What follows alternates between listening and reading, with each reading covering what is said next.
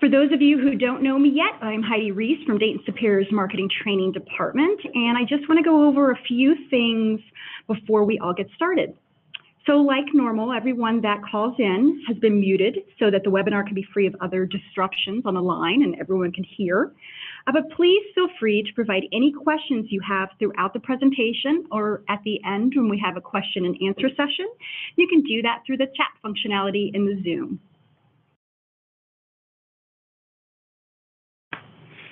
Okay. Also, each of the webinars are recorded and placed on our Dayton Superior website and our YouTube channels. So anytime you want to go out there and see anything that we've done in the past, feel free to do that. And you can download and watch again. And this one will be recorded as well. Okay, as I mentioned, we are going to be discussing an intro to Dayton Superior's and Simon's engineering services today. This will be very high level, and we'll look at all the different variations really quick to get a taste of what is offered. And later this year, we will be diving into forming and tilt in different training Tuesdays through, and we've also had the estimation tool for tilt. So you can, if you missed that one, you can go out and check it out on the YouTube channels I just referred to. Enter your meeting ID, followed by #. So today we'll be touching upon precast, bridge deck forming, tilt up, and tilt works, along with the Simon's forming services available to you through our dedicated engineers.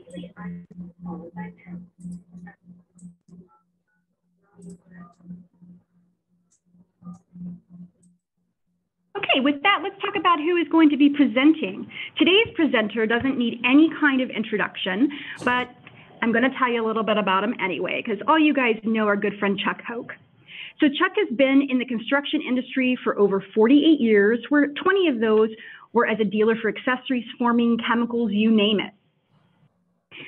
He has been a product manager along with other positions in Dayton Superior for the other 20 years, and he's broadened himself to really be an excellent subject matter expert in many topics and products.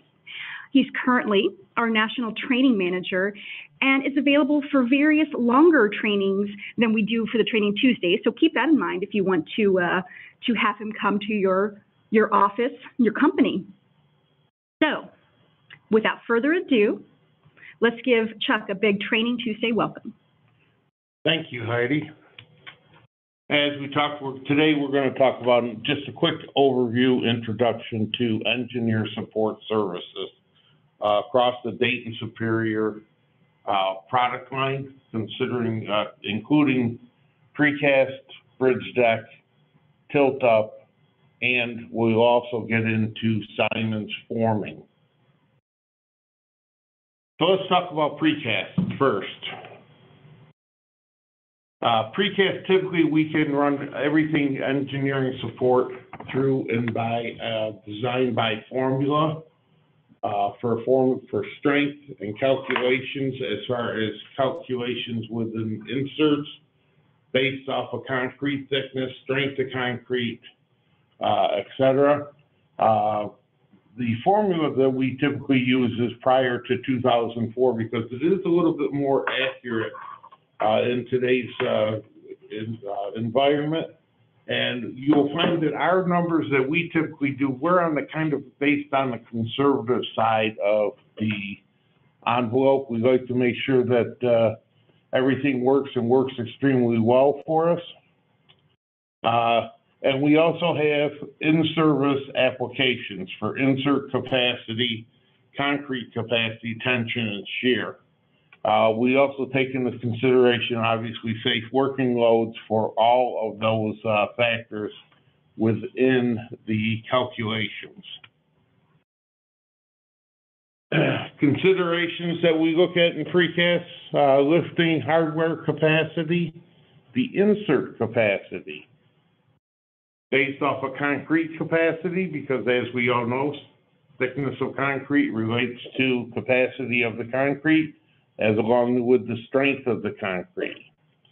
And then we also take in any additional forces that may be taking, have a play in the overall capacity of the inserts, such as rigging, where we're dealing with sling angles may change, or actually actually add additional loading to the insert, where we also will be talking about adhesion or suction to the formwork, and that initial lift from the product from the actual form system typically relates to anywhere from 15 to 25% additional weight accustomed to the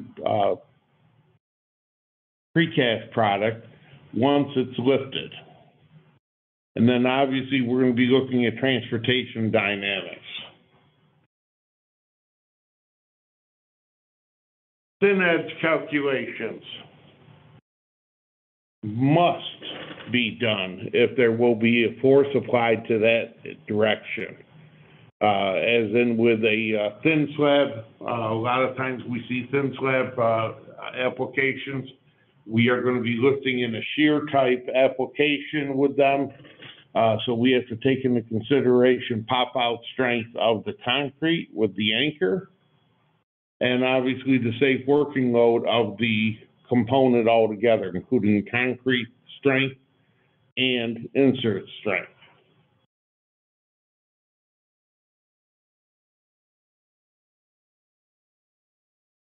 When you're looking at inserts, you're going to want to start looking at what insert really does work. We have a multitude of different inserts that will work for picking concrete.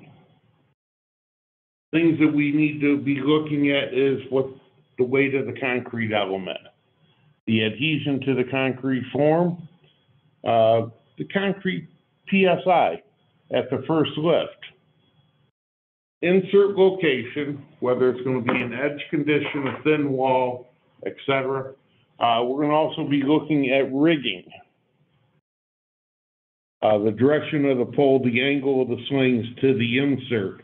The greater the angle to the insert, the greater the load put on the insert itself, creating a heavier, basically a reduction in lifting capacity. And then obviously we're going to look at number of times the insert's utilized. A lot of times in precast we have a 4-to-1 safety factor because we understand that the insert's going to be used multiple times. Flexural stresses basically on tall panels, and then unusual handling dynamic loads as far as shapes of panels, etc. Adhesion, something a lot of people take for granted, but basically when you're lifting a piece of precast component pieces out of their formwork, you can anticipate adding anything from 20 pounds per square foot for a concrete form, all the way up to about 75 pounds per square foot, based off of a ribbed surface. Now, typically, if you're looking at a steel form, you're at about 25 pounds per square foot, and plywood's going to be around 50 pounds per square foot.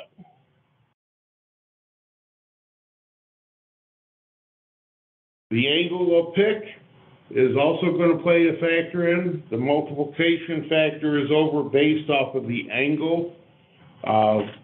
Typically, all inserts have a safe working load and tension, and that tension load is based off of a 90-degree pick. Once you start changing from that, you actually start increasing the multiplication factor of, or the basically a reduction in lift capacity of that insert.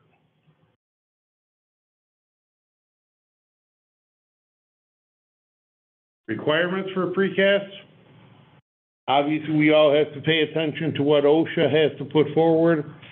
We followed 1926-704-A. Precast concrete wall units and structural framing and tilt-up panels must be adequately supported, basically to prevent overturning and twisting and to prevent any collapse until the permanent connections are made.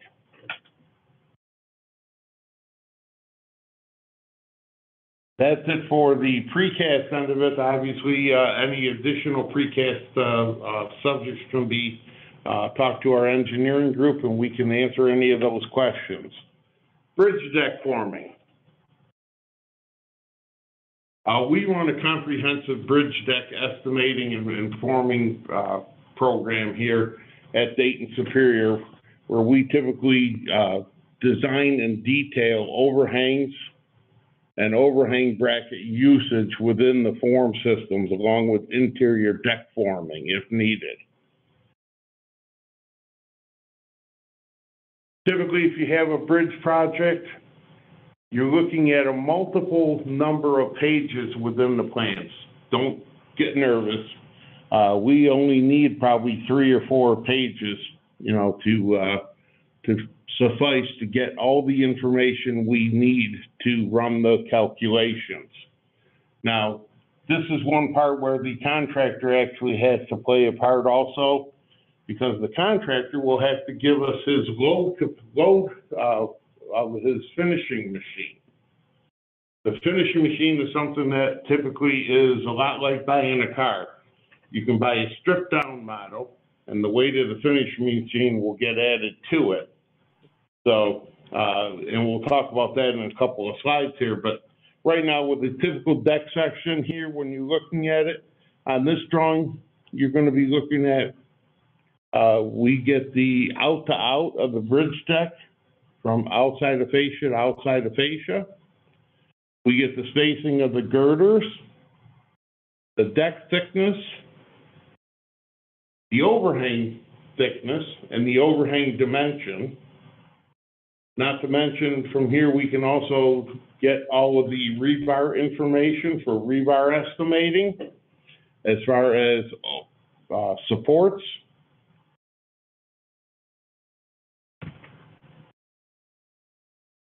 And then we'll also need a framing plan, which will actually give us a layout of the girders, whether it be concrete or steel, along with the diaphragms, and basically the dimensions on the girders, whether it's steel or concrete.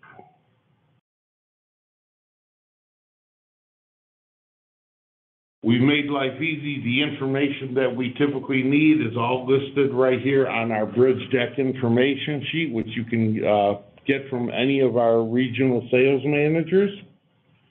And this information here, basically we're talking about if we have to do just the overhang section, or if we have to do the overhang plus the interior dimension. A lot of times in today's bridges, the interior bays are now covered with SIP decking, which basically eliminates the need for any interior deck forming. Or in some states, it will use a concrete plank of about 3-inch thick concrete that will actually span from the girder to girder, eliminating the need for, once again, any interior forming. At that point, we're primarily concentrating on the fascia and overhang.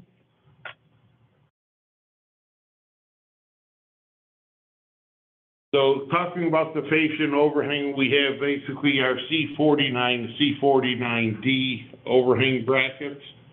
Our C49 bracket, which is our standard overhang bracket, typically has a vertical adjustment of 30 to 50 inch with a 54-inch horizontal.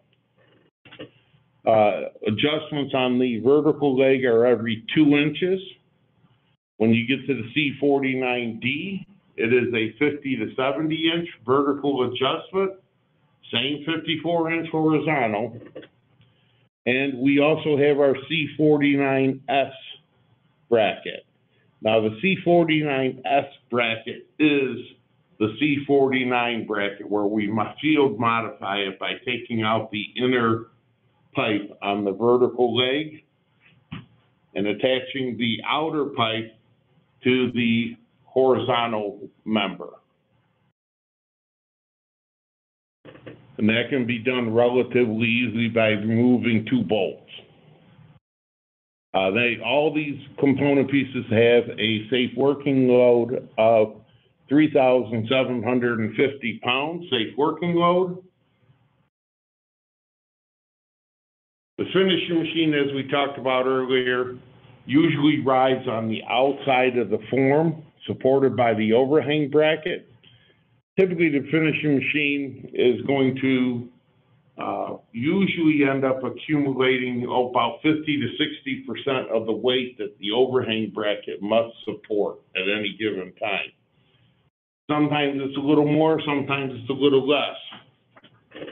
In some states, though, the DOT is actually requiring that the finishing machine is now running on the exterior girder, because what is happening is the finishing machines are getting so big and becoming so heavy, they cannot sit on the overhang bracket and allow the overhang bracket to support the finishing machine along with the concrete that's being poured on it.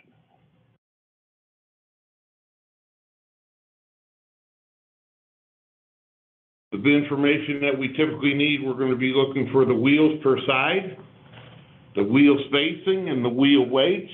All this information is located on that bridge deck information sheet.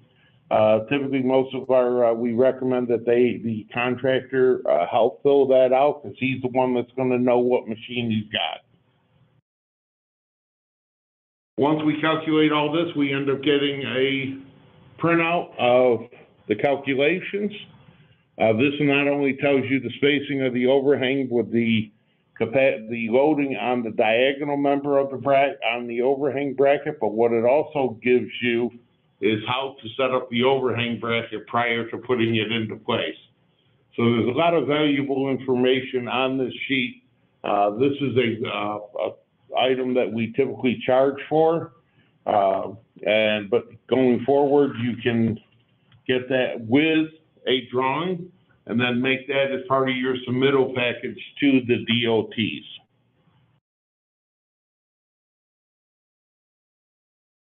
Let's talk about tilt-up. At Dayton Superior, we have our separate group here called TiltWorks. They actually handle all the tilt-up application engineering.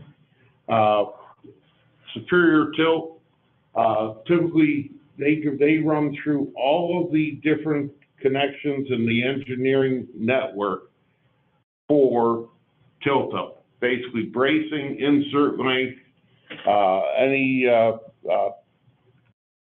panel strength with relationship to rebar location, et cetera, so you can reduce cracking from the stresses of the picking of the panel. All these components will be calculated through our TiltWorks panel, our panel program. And what we can also run here is any of our bracing, whether it be to the floor slab or to a helical ground anchor system, based off of what's needed on site. We can also do other things. Our Superior Tilt program will actually run bar lifts for you. It can run incidental components such as reveals, chamfers, et cetera, that are going to be needed. The program itself is a web-based program, so it is basically available to any contractor or dealer 24/7 who has a license.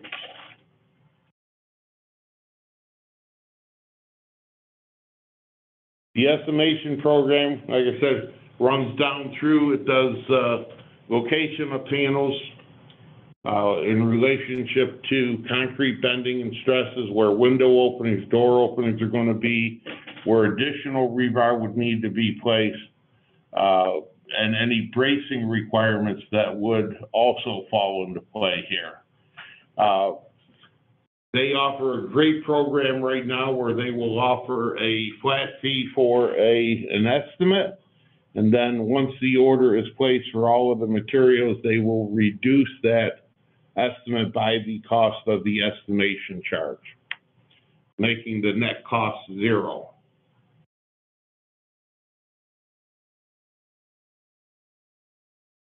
For projects here, it runs through any of the different projects that you can keep track of. It also manages to highlight any past projects. If you want to have a license yourself, you can actually keep that so it can actually keep track of all the projects that you've done over the past couple of years, right at your fingertips. It will also print out comprehensive material list for the projects based off of panel heights, weight, width, etc., bracing inserts, shim packs, brace anchors, all of the products that are typically associated with a tilt job will be found on this package.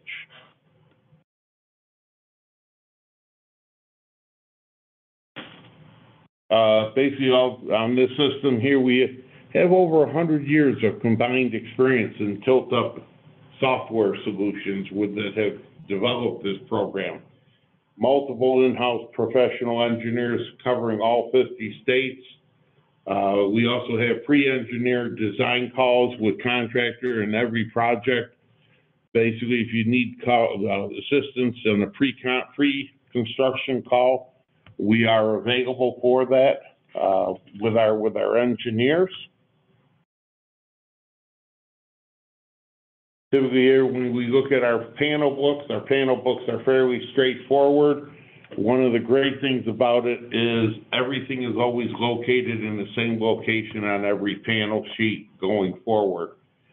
So your information for rigging, bracing, and lifting are also project information are always located at the same site within the page.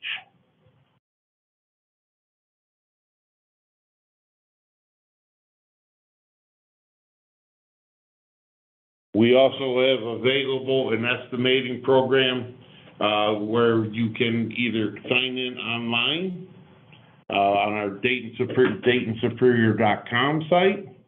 If you're looking for directions on how to use it, there is a training video that was put out on Training Tuesdays a couple of weeks ago. We also have available, for those of you that still like to do things the longhand way, an estimating charts available so you can actually see what the difference is between using different braces with your different selected panels.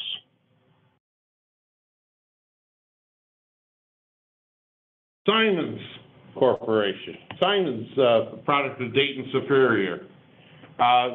Basically, Simons is our concrete forming division. They typically design and do layouts for all concrete forming projects.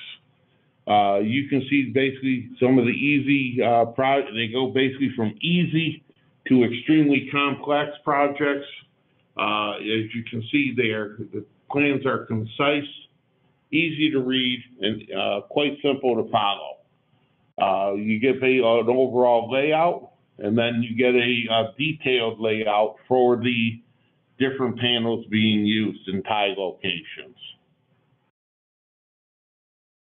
You'll also end up getting any other shoring technical details for basically where any of the corner details, the intersection details are all located, and you can see how the tie locations are located on the forms. Here we have a gang form system on the drawing on the left-hand side, and you can see how they have where the panel is laid out from the back side can be then picked and put in place. What it should look like when it's erected into place and put together with tie locations all intact. And on the right-hand side, you're looking at a bridge pier going in place here, what it should look like for basically pouring a bridge cap on this structure here. Location of steel form being located, what panels are located where, and how they're actually to be attached. You will also see a biosolids digester.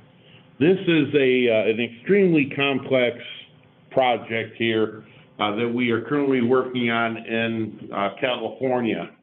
As you can see, the detail on it with the colored drawings Makes life a lot easier for the guys in the field to follow and understand what's being done on these projects.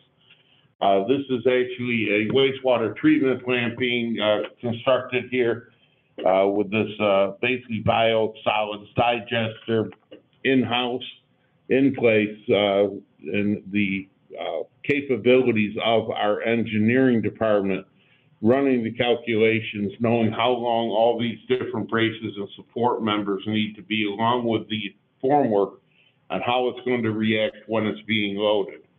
Here we've got forms being used vertically and horizontally, and in a conical shape also, which means that nothing is the same.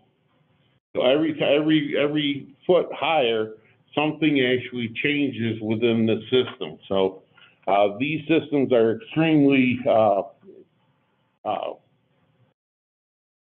involved, and you can see the amount of work that's actually involved in doing these drawings and calculations.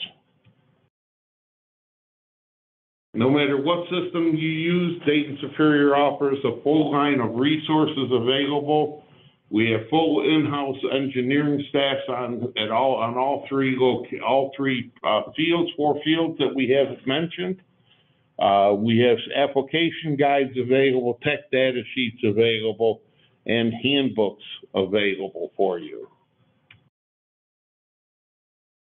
And if you're looking for more information on forming engineering or TiltWorks, we've got you covered. TiltWorks will be featured in October, Tuesday training session. You've also got our estimating program that is done.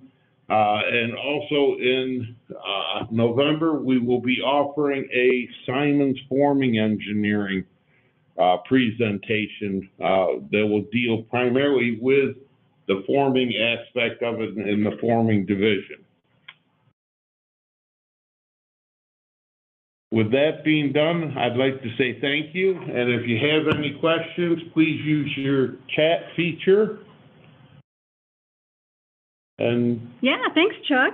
So like Chuck said, just give us some questions through the Zoom chat functionality.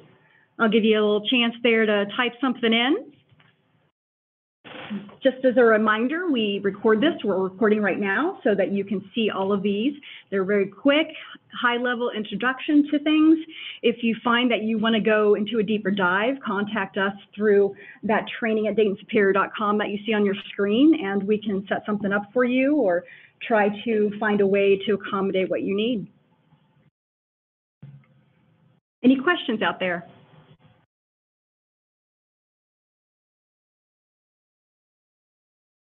Okay, well, so this presentation will be made available in a couple hours, and I will send a note out to let you know. Appreciate you guys coming and listening in to our Training Tuesday, and big thanks to Chuck for presenting. And all you guys, have a happy Tuesday. See you next time.